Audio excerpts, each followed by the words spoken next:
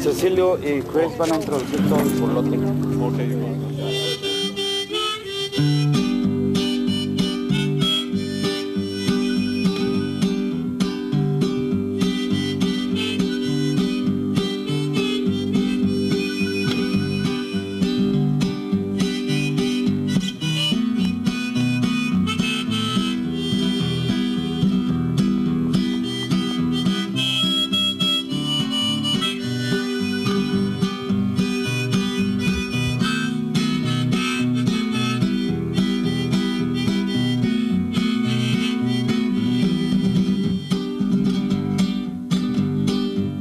Este corrido que es parte de la historia,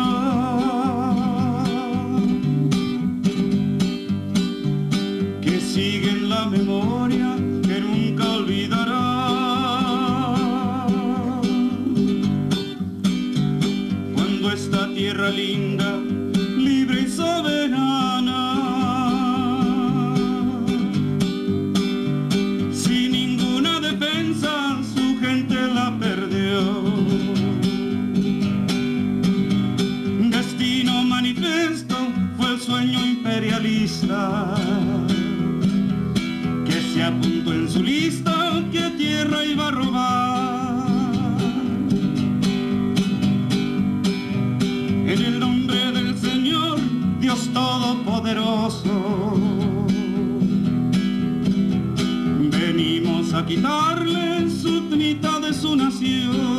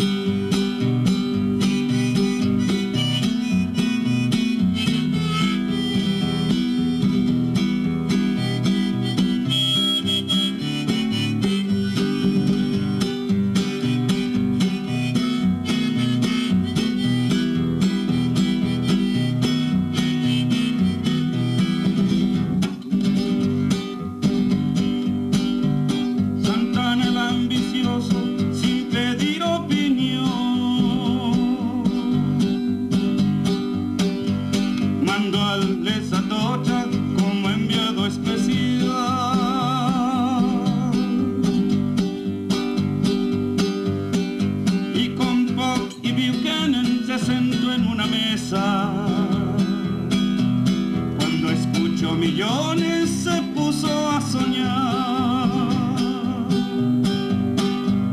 y ese fue el principio de aquella pesadilla que el pueblo mexicano no puede despertar.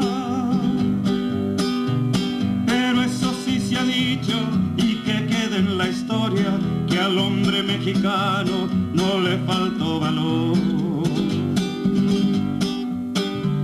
Pagaron con sus tierras, pagaron con su agua y minerales, pagaron con sus vidas y luego con su honor.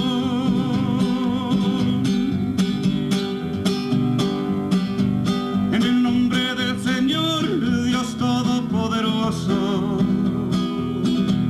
venimos a quitarles la mitad de su nación. Y polka baila una polka al son de sus cañones, pisando los calzones que a Santana le quitó.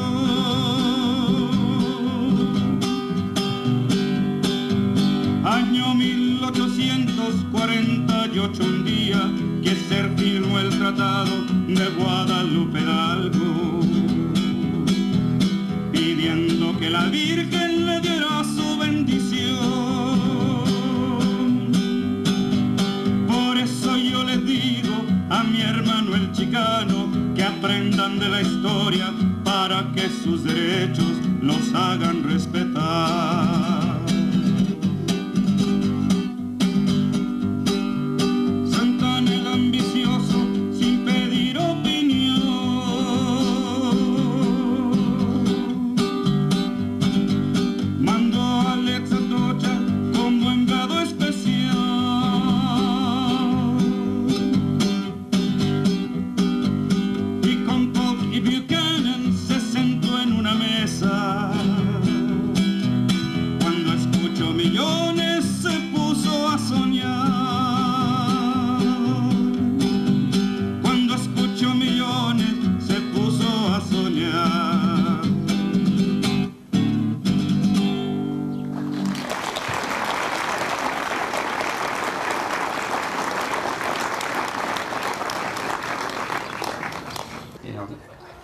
So anyway, this song talks about a man that immigrates to this country, and he brings a shovel and a rake with him because they had told him that he could rake money. Says, you know, you can rake the money over there, dollars, you know, just take your rake. And so what happened is that he ended up being drafted. He ended up being drafted in the army, because back then they needed a lot of men to take to the war. And you know, incidentally, there was a lot of Mexicans that fought in the Vietnam War, especially. It was lots of Mexicanos. In order for them to become legal or get their papers, all they had to do is sign that little paper, and they were drafted. Anyway, this song is kind of a funny song about this guy that comes to this country and ends up in the army. He's not used to the treatment. You know, after you are free out there in the and your ranch and working your land, and then having to come to and go to training, you know, it's very hard. And then I'm gonna follow it up with after he comes back and gets his papers and gets his Social Security, and then he's talking about now, you know, how it was that he thought he was gonna be even greater when he come back, because things were gonna be nice. They were gonna treat him well, and he was gonna get his Social Security number, and he was gonna make it. So this is what happened.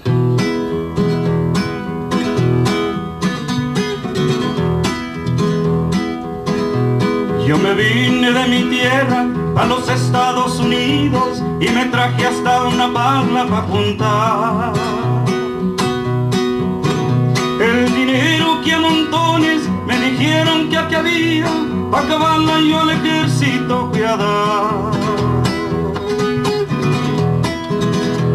A las 5 de la mañana me levantan de la cama y me llevan a las lomas a marchar.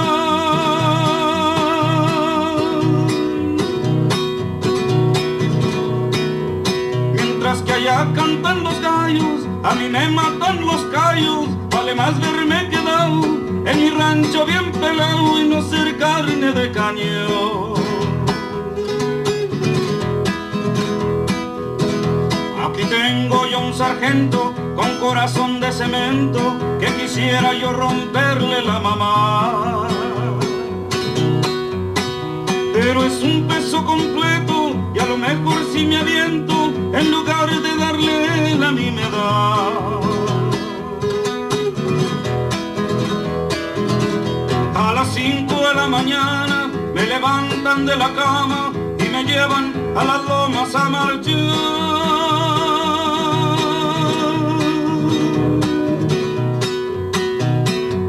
Mientras que allá cantan los gallos, a mí me matan los callos, vale más verme quedado en mi rancho bien pelado y no ser carne de cañón.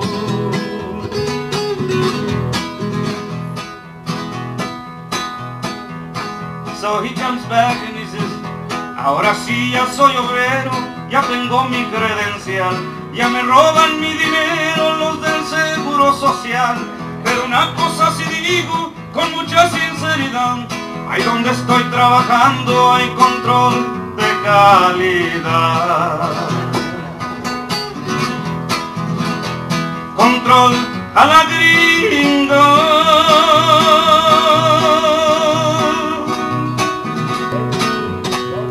Es poco el dinero y es mucha la chinga.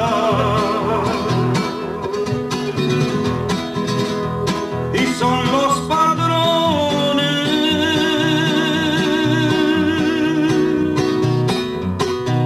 unos abusivos, bola de cabrones.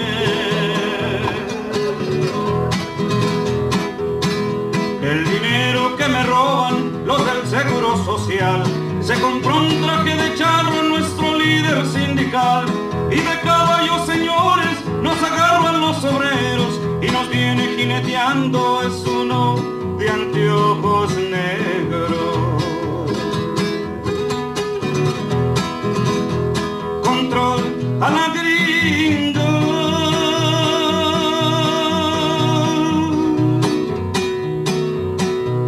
es poco el dinero y es mucha la chinga, y son los patrones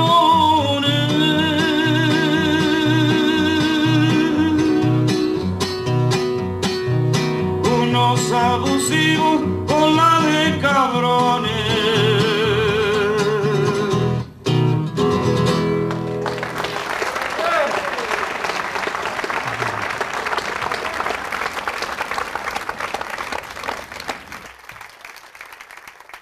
Este amigo mío, se llama José Montoya, le hizo un corrido no necesariamente que era el corrido a los Lulakers, sino al Lulac Cadillac. Órale, excuse me, where you been, Jelly Bean? Sorry, man, I didn't mean.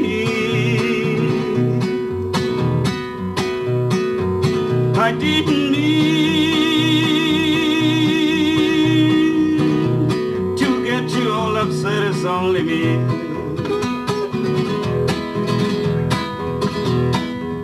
It's been a while que no te veía, con esas garras y esa ruca ni te conocía.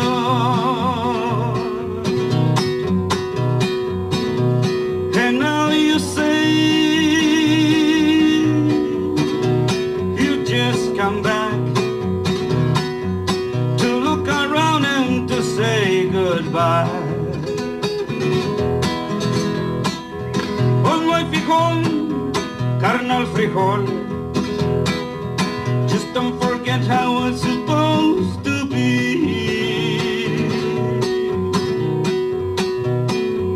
You're gonna lose, it seems to me. A bit like me. And while you've been styling your best role model, ya la grandota ya se la llevaron.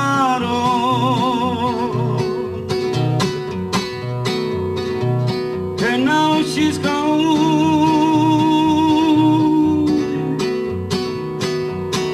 and you feeling all alone. And now she's gone,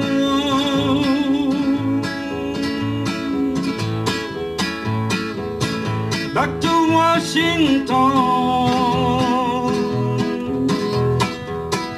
and she ain't coming back, spend the night alone.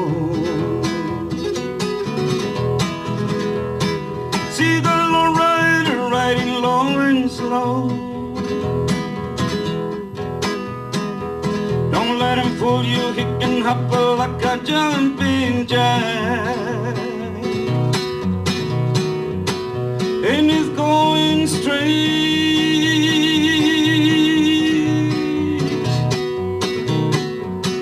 for you, Lula Cadillac. And he's going straight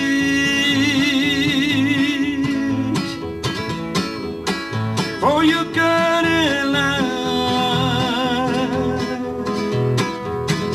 You don't have to give it up. Why don't you just come back?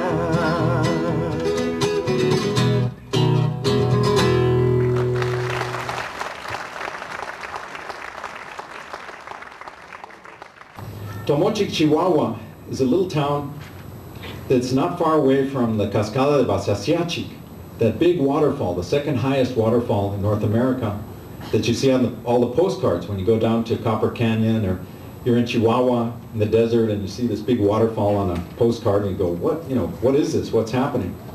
It's a little town that many historians will tell us that this is where the Mexican Revolution really began, is in Tomochic, Chihuahua. These people were very devoted to a local, they were very religious people. They were very devoted to a local folk saint named Teresa de Urrea, otherwise known as La Santa de Cabora, a miracle worker, a healer who was in the area. The church was very upset with these people because of their religious devotion. Porfirismo and the local caciques began digging their claws into this region and trying to exploit it for the mines and this and that. And the people resisted. The people of Tomochic were very well armed. They had just finished fighting a bunch of wars with the Apaches. Everybody knew how to shoot. And when the first company of Federales came, they were quite surprised to notice that almost all of them got wiped out by these villagers, who were all very good shots. And so Porfirio Díaz himself sends in the Federal Army. Vamos a cantar y ustedes nos van a ayudar, okay? I was showing this corrido to Johnny before the gathering here, and guess what? Guess where his grandmother was born in 1902? Tomochic, okay? And he had heard about this violence from her as a kid, but tonight for the first time he is going to sing for us this corrido. We just showed it to him. He just heard this tape for the first time a few minutes ago. And so we're going to include you in the process. We're going to make you work a little bit, and we'll sing a few bars of this corrido. Notice the lyrics. I got to do a little bit of translating. Go down the page a little bit. There's some amazing things. There's a verse at the bottom of the first column about the women, the heroic women of Tomochic. It says, las mujeres en la torre, qué buenas para tirar, la sangre que de ellas corre es sangre de libertad. The women in the tower of the church, boy, they sure are good shots. They're really good for shooting. They really have good aim. The blood that runs in their veins is the blood of liberty. Okay? It's a corrido about women. It's a corrido that's really, in many ways, the first corrido of the Mexican Revolution, with a lot of implications for us here in New Mexico. So bear with us. This is our first performance of it. This is your first performance of it. So please join us in singing it.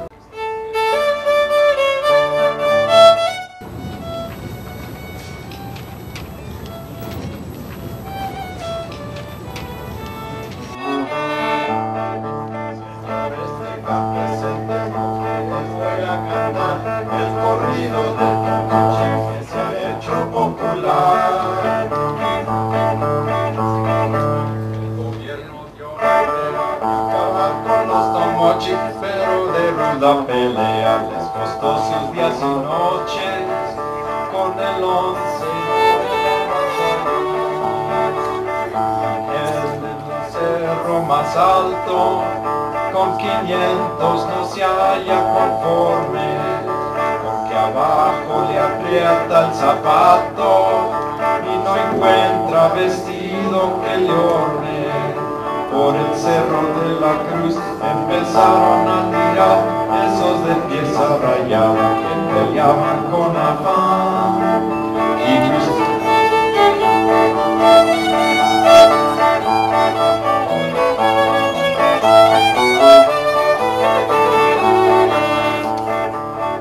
Chávez les decía, no somos tortas de pan, apárense pelones, que ahí les va. De Cabora de mi amor, en la voz de Cruz Chávez resonaba, a los pelones el aliento les faltaba para morir y pelear con honor. Gritaba un joven valiente, madre mía, tú me socorres que salga a pelear conmigo, Isidro Lorenzo Torres.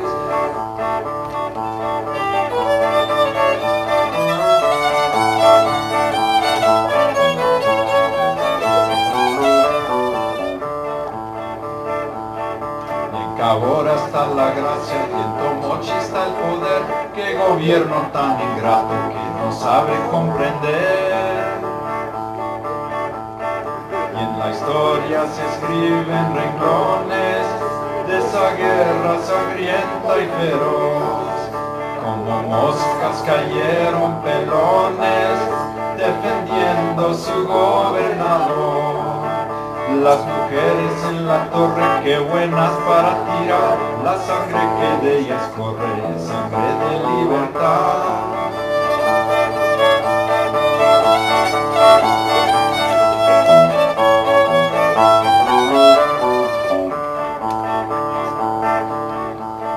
Salieron nuestros mochis,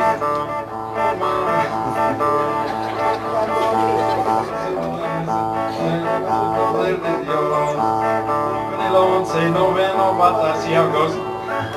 Qué valientes que son los tomochis, que supieron morir en la raya, defendiendo la dura metralla, defendiendo su suelo y su hogar. Las mujeres en la torre, qué buenas para tirar, la sangre que de ellas corre, sangre de libertad.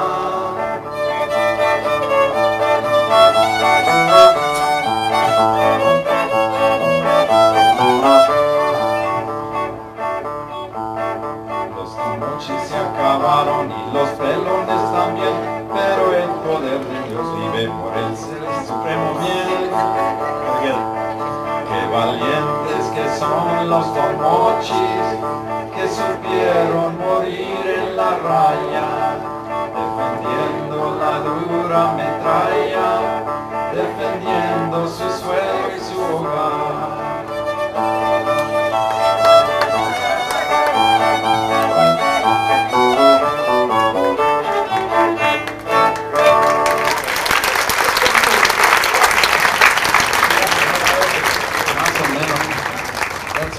Possibly the first time this corrido has been performed in Albuquerque. This is certainly the first time we've sung it. Because of the sound system, I couldn't hear how you were doing. How were you doing? All right, okay. Just remember, Chihuahua is the other half of New Mexico. Okay, this could have happened here. Que viva Chihuahua! Okay.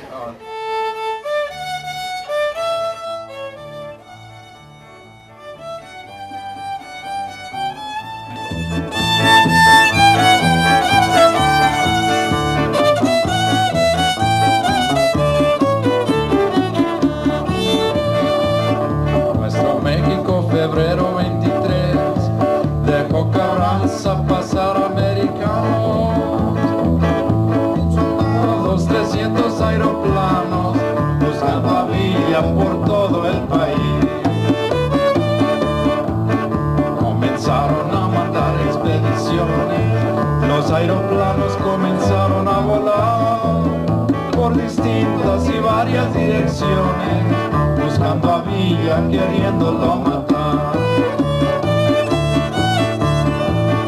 Los soldados que vinieron desde Texas a Pancho Villa no podían encontrar, y apastiados de horas de camino, los pobrecitos se querían regresar. Los de a caballos no podían ir sentados, y los de a pie no podían caminar. Entonces Villa les pasa en su aeroplano y desde arriba les grita goodbye.